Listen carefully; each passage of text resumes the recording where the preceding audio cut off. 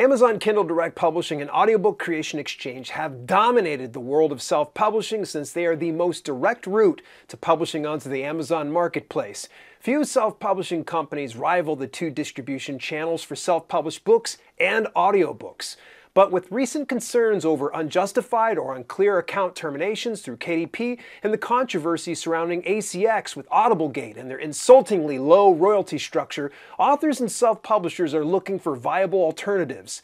They've had a few viable alternatives, but those options all pale in comparison to what Amazon offers. Until now. Recent policy changes at IngramSpark and Findaway Voices should make Amazon stand up and take notice. These two options offer so much more to self-publishers and an unrivaled reach that even Amazon can't touch. Let's take this one item at a time, so stick with me as I break down all the moving parts of the story that unfolded over the last week. By the way, if you're looking to supercharge your self-publishing business, consider subscribing to my new video-on-demand service when you visit theselfpublishinghub.com. For only $9.99 per month, you'll get access to over 100 videos and hours of footage covering all walks of the self-publishing business. If you enjoy my YouTube videos, you'll love my videos on demand. It's like my YouTube videos on steroids. No ads, no filler, all killer. Again, visit theselfpublishinghub.com to subscribe today. Findaway Voices is an audiobook distribution company that reaches 45 different online retailers and libraries. It's free to distribute your audiobooks in exchange for an 80-20 revenue share in your favor. In November 2021, Spotify, the online music streaming service, acquired Findaway, the parent company of Findaway Voices, for an estimated $123 million. What was their plan? To dominate the world of audiobook sales. In fact, Spotify CEO Daniel Ek touted audiobooks as the company's third major vertical after music and podcasts, and they proved it by putting their money where their mouth is.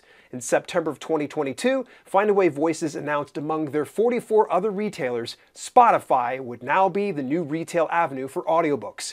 And Spotify continues to aggressively expand its reach with audiobooks into other regions throughout the world. On May 1st, Findaway Voices officially announced an unprecedented royalty for audiobook distribution. Spotify will waive the 20% distribution fees through Findaway Voices. This means Findaway Voices will no longer take 20% of the net profits of sales made through Spotify. It's just going to be a flat 50-50 split. Meaning authors and audiobook rights holders will get 50% of all audiobook sales made through Spotify. The other retail options in Findaway Voices will continue to have the revenue share model of an 80-20 split. As an example, Apple takes 55% of each sale made on their platform by way of Findaway Voices. Then the net profit is split 80-20 when you get 80% of the net profits, whereas Findaway Voices gets 20%. With Spotify sales, it's a flat 50-50 split with no middleman taking additional revenue. The best part? You determine the price of your audiobook when publishing through Findaway Voices, and it's not set up through some arbitrary system that only determines price based on the length of an audiobook. That's what leads me to Audiobook Creation Exchange, or ACX. Now, ACX has had a foothold in the audiobook distribution business for a long time. If you wanted to distribute to Amazon, Audible, and Apple, you had to be okay with the ACX policies. According to sources, Audible owns the largest share of the audiobook sales, having 63.4% of the market in 2022. But it doesn't come without some questions and additional concerns voiced by many in the publishing community, both traditional and self-publishing. ACX was mired in controversy when account holders discovered blatant abuse of the return system, leaving some account holders in debt to the company. If you want more details about that, visit audiblegate.com. It's a topic that deserves a whole different video. At face value alone, anyone can see ACX is abusing authors with a meager 25 to 40% royalty. Not to mention, they only value an audiobook based on its length. Longer books are priced higher and shorter books are priced lower, leaving authors with no other option but to accept whatever pricing ACX deems as fair. This, quite frankly, is a broken system, since value shouldn't be merely placed on the length of an audiobook. If that were the case for ebooks, print books, or even movies, we'd have a completely lopsided system. Yet, they've remained unchecked for years now. When famous science fiction fantasy author Brandon Sanderson shined a spotlight on ACX's egregious practices, more authors paid closer attention. He refused to publish his books to Audible due to the perceived abuse of authors everywhere. Instead, he chose to publish his audiobook to, wait for it, Spotify. I know most folks will view Brandon's move as something he's able to make that not every author can afford. After all, Audible dominates audiobook sales. But just because the money is there doesn't stop us from building awareness of this issue with readers. When they understand how ACX and Amazon treats authors, they might be more apt to look into alternatives and follow their favorite authors to the platform that's a win-win for everyone. Let's look at the facts again really quick. ACX gives you 25 to 40% of every sale, sets your pricing without your input, and is limited to only 3 retail avenues. Now, Findaway Voices gives you 80% of net profits for 44 retailers and 100% of Spotify sales at 50% of each sale. Also, you set your own pricing and reach something that ACX doesn't: libraries. If ACX is unwilling to make changes to their lopsided system, let's make the decision for them. IngramSpark is an aggregate publishing platform that handles distribution of ebooks and print books. Their parent company, Ingram Content Group, reaches over 40,000 online retailers, libraries, and institutions. In fact, the reach is so wide that Amazon uses Ingram for the expanded distribution option for KDP print books. Using IngramSpark over KDP expanded distribution gives you a higher royalty and more control over your metadata. Not to mention your books can reach brick-and-mortar bookstores and libraries. KDP does not have those options at all. In celebration of their 10-year anniversary this past week, IngramSpark rolled out quite a few new options. One of those features has been long requested by authors, and that's a free title setup. Previously, IngramSpark required an upload fee of $49 and an update fee of $25. Yes, you could search for coupon codes online, but in more recent years, it was getting harder to find those codes, leaving authors saddled with a $49 bill. Now, they got rid of the upload fee altogether. But there are 2 asterisks next to this part of the news. For one, you can upload for free, but you have a 1% market access fee. That means if you sell a book, they take an additional 1% of that retail cost. For instance, if your book is $20, your market access fee is 20 cents. It doesn't come out of your pocket. Ingram merely deducts that from your net profits. And next, you can update your book for free for the first 60 days. After that, you'll have to spend $25 per update. Now, if you have a membership with the Alliance of Independent Authors, you get 5 coupon codes per month to waive that fee. I highly recommend becoming a member because of this perk and many others. Side note, in the event of wrongful account termination on KDP, Ally assists members with getting their account back.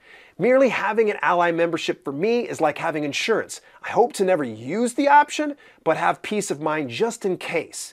IngramSpark also has 2 new print options in ultra premium color print books and groundwood paper, which is like a lightweight, thicker paper normally used in mass market and trade content books. Of all the print-on-demand platforms, IngramSpark has quite possibly the widest selection of print book types.